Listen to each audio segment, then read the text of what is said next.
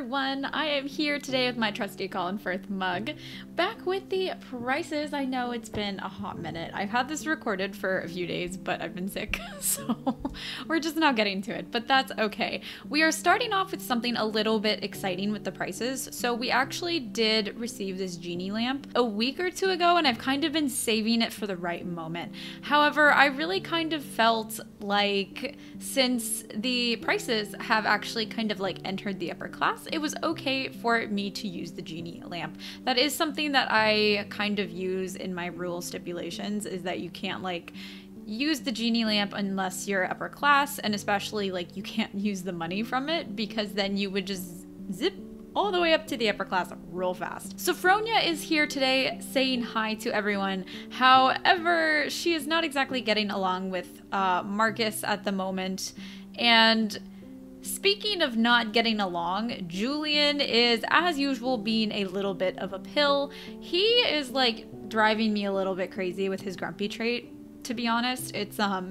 It's a whole thing. Like, he is never happy and there's nothing I can do about it.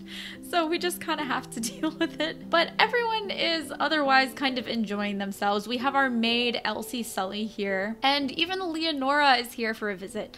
So we do have a couple people over for the evening. It's just past dinner. And everyone's just kind of hanging out, relaxing, having a good time. And afterwards, this couple here, recently married, sneaks off. We have Julian and Marion sneaking off to have a little fun. They are already pregnant, so it's not like they're actually trying for a baby, because they already have a baby on the way, which is super exciting. I am so ready for another generation to be born. What would that be, generation 4 or 5? Maybe 4? Elsie prepares breakfast the next morning for everyone, and Marion begins the first signs of her pregnancy. That's right, she has some morning sickness and she is not exactly happy about it. Marcus is a little upset at the moment. I think he has a lot of feelings about his daughter Brooke and his relationship with Molly. So we saw that Brooke is at the finishing school with her half-sisters. They don't really know that they're related. Leonora and Sophronia are really kind of the only ones who are aware of the situation. Now, I did decide it would be fun to check out the local watering hole, the local water and gardens. However, I forgot that it's actually like winter, and so the water is frozen.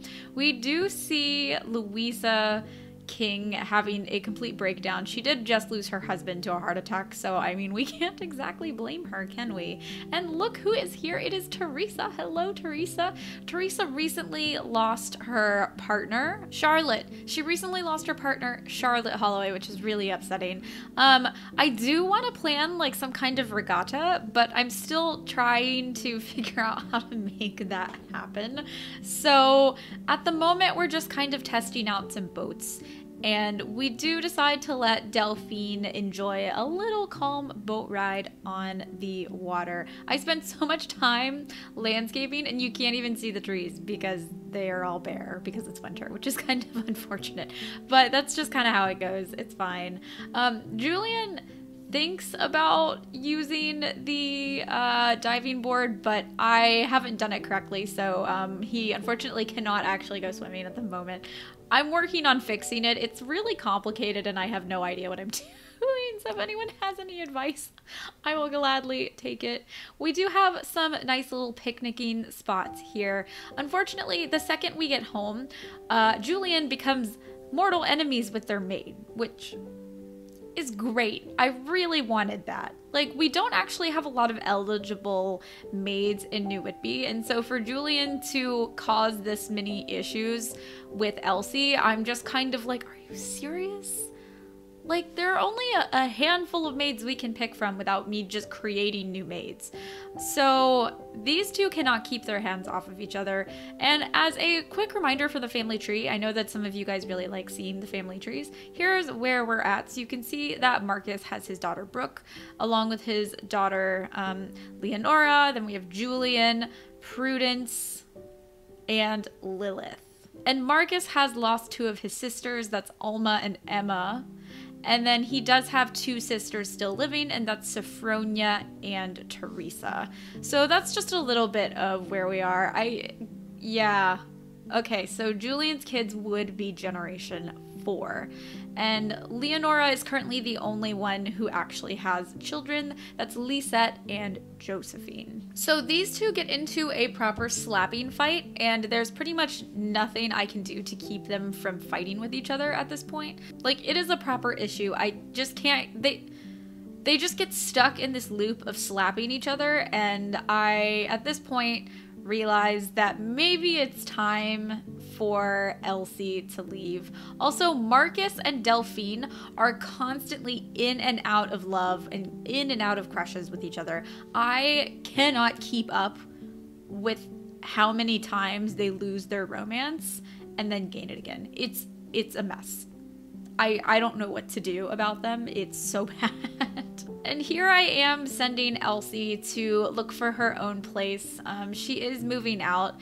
Unfortunately, I think Marcus has a lot of regrets about it. He's kind of like, so you're looking for a new place to live. Like, I'm sorry it comes to this, but you can't get along with my son, and this is kind of a deal breaker. But if it were up to Marcus, I think he would keep her because she's a good maid. She does her job well. It's very unfortunate. So we are interviewing a new maid. This is Anne Marshall. I had to create her because there's no one else in the neighborhood that can actually act as a maid at the moment. Oh, it's so frustrating. I can't believe I had to make a maid when we had a perfectly good maid here. Thank you, Julian. I have a feeling that Julian is going to be like my least favorite heir in the entire neighborhood, but it's fine. It's fine. We've got great things going on. So Anne is a little argumentative with them during the interview, but they don't really have a choice, so they do give her the job. I also think she's adorable, so I don't mind having her in town. This is one of my like newer skin tones, I think from my 3rd pack. And the skin tone packs that I have are available. If you're on the Discord, I have them uploaded there. There's like 125, 130, something like that skin tones, and they're all geneticized in order. So we do have a lot of options if you're looking for an aggressive amount of diversity like I am.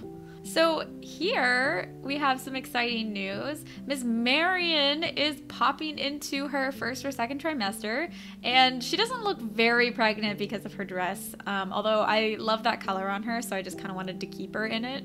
Laziness, what can I do?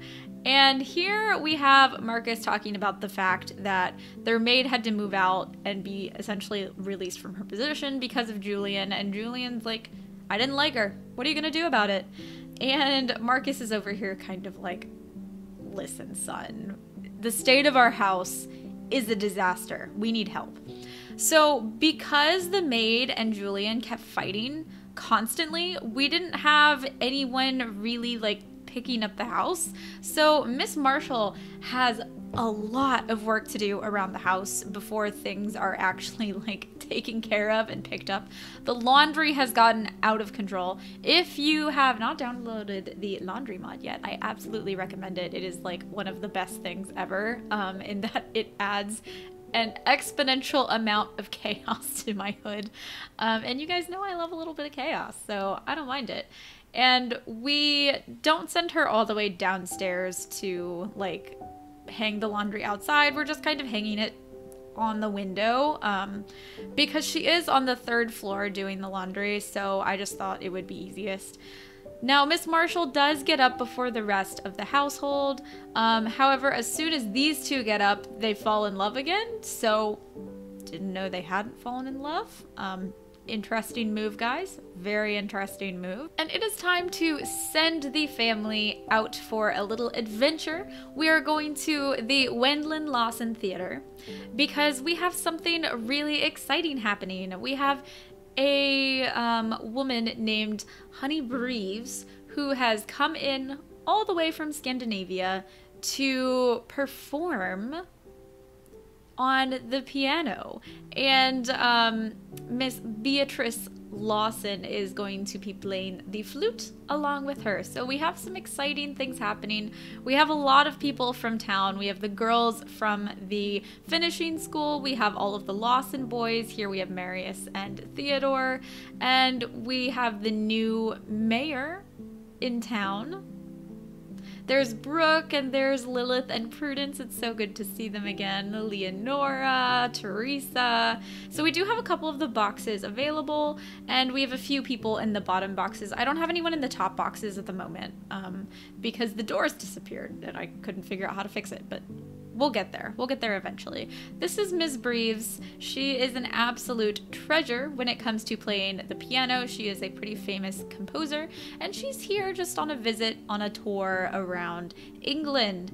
And we see also, I probably should have dressed Beatrice in black or something, but I forgot to. So here's Beatrice playing the flute. Now, a lot of you guys have commented that Marius, who is in the back here in the blue, would be really good with Lilith. So we do kind of have a little plan going on between them. So I want them to like formally meet today. We do have everyone kind of go upstairs for a little bit of tea and biscuits and food after the performance. A lot of kids are just hanging out downstairs and chatting, and here we do have Marius being introduced to Lilith Price.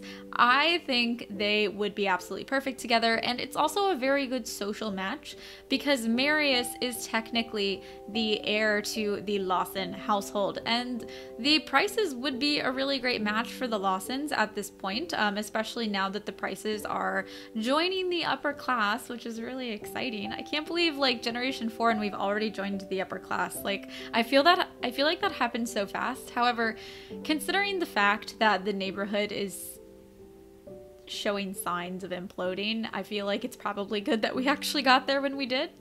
And these two absolutely hit it off. They develop crushes, they fall in love, and they just have a nice harmless little hangout in the yard by themselves. No one really notices that they're gone, and they're just generally being sweet together, so it's not gonna cause a scandal. That's not my intent here. We're not allowing them to cause a scandal, although this is pushing the lines a little bit, if we're being honest. Like, you guys should probably tone it down just a smidge, just a little smidge. So that is all for the theater. Now, I did take it upon myself to do a little bit of remodeling at the Price household. I thought about moving them out and moving them into like a new house, but then I would have to build it.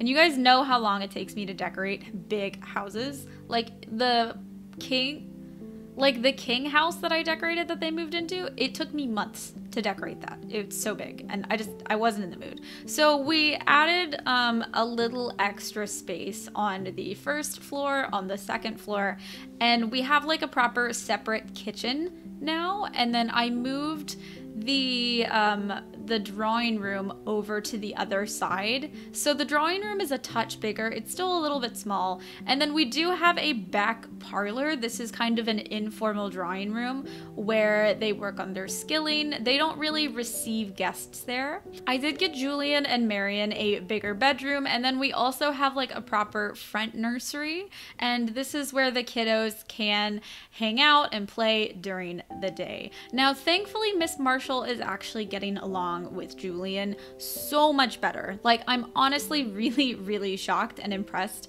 that we're not having any issues here. So everyone's back at home, it's breakfast the next morning, and we're all enjoying some pancakes. We're still getting to know Miss Marshall, so she's allowed to eat at the table with us, no questions there.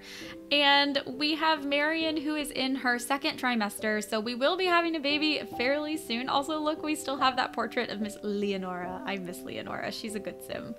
And of course, we have plenty more laundry to go around. There's quite a bit of laundry to get control of. I do have a mod that's called the macro mod. And if you don't have macro, it allows you to just like click one button and the sim automatically starts cleaning everything in the house. It's incredible, and it is now functional alongside the laundry mod, so there won't be any like glitches or errors there. Here, these two lose their relationship again. Marcus, you rejected her for a makeout? She's your wife, and she's Delphine. She's gorgeous. She's like way out of your league. I'm at my wit's end with them. I don't know what to do anymore. Like, I think Marcus is just really feeling kind of down. Look at that. Their romance is back again. I think Marcus is just feeling really down about his lost relationship with Molly because he was really in love with Molly, and losing Molly as a friend was also really hard. Now it is also time for babies. I am so excited and very hopeful that it is not quads, even though I know all of my viewers are very excited about quads. I am not. Although that's mostly in Streamford Cross. So we're gonna do random here, see what we get, and oh, thank God it's only one baby. What a relief. I want to have a household without a million babies. And we have a beautiful little baby. And it's a baby boy. So we have our heir in the household here. We're going to name him Raphael Tillman, and we'll call him Raffy. I had a professor in undergrad whose name was Raffensperger, and we called him Raff. So maybe we'll just call this one Raff. Raffy, Raffa, Raff. Let me know what you think. He has the Holloway eyes, which is incredible because I wasn't expecting Holloway eyes. I don't know. It's amazing how many generations those Holloway eyes seem to be dominant in.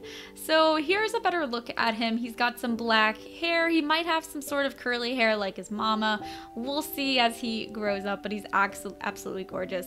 And it looks like Marion is having morning sickness again.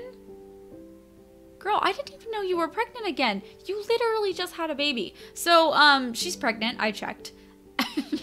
I didn't even know that they had tried for a baby. Like, I honestly had no idea that that happened. So cool. And we do decide to have a little christening, a little baptism. So we invite the Averys over. Here's Augusta Holloway, who married the Averys' heir, Lawrence, and Marion's parents. Julian, despite being wealthy, is panhandling in front of the house because he is in constant aspiration failure and I don't know what to do with him. You can just see Marcus staring at him like, this is my son. Great. I'm so proud. This all turned out so well. And he's over here like, please stop panhandling. We have enough money. We just renovated the house. We are not poor. Like, seriously, get a hold of yourself. And we have Parson, or I think Priest Smith, Father Smith. We have Father Smith here from St. Catherine's Cathedral. And he is giving the little baby Raffy a baptism. So he's baptizing him in the sink. This is as close as we can get to a baptism. If anyone knows of a baptism mod, hit me up, because we are making baptisms a crucial point to the Catholic Church that we are raising. Although I think it would be, although maybe that's not. I don't actually know much about the Catholic Church. And these two cannot keep their hands off of each other. It's actually like, they must be made for each other, because it takes a very special type of person to like Julian. I am not one of those special types of people, so it's kind of shocking. And these two are fighting again, just, you know, as happens. But it's almost time to send the Averys home. It was nice to have them over for the day. We don't see a whole lot of the Averys recently, and it wouldn't be an event without a death.